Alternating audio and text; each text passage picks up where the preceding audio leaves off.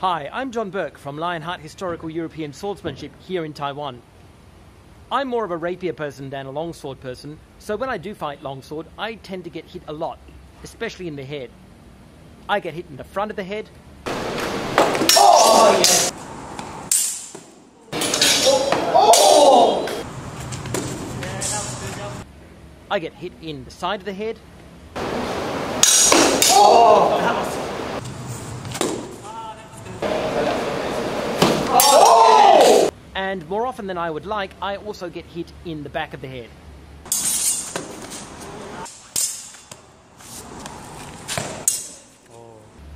My PBT mask has served me pretty well over the last couple of years, but it's picking up some serious dents now.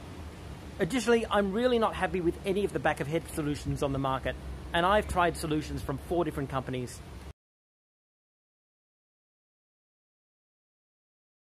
Rearguard has an integrated steel back of head protection mesh. Neyman Fencing will be making an integrated back of neck protection for this area here. It will come with the mask as standard. It should look like this. We hope to have some photos of the first model soon.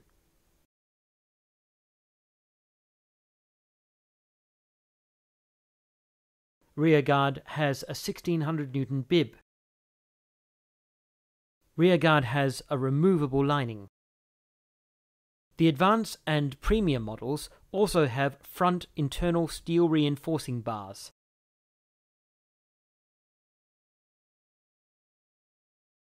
A steel protective cap in the form of 1.5mm steel plates will help protect against heavy strikes.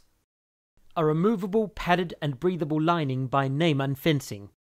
An Aventail style neck protection also by Neyman Fencing, made from the same material as their jackets.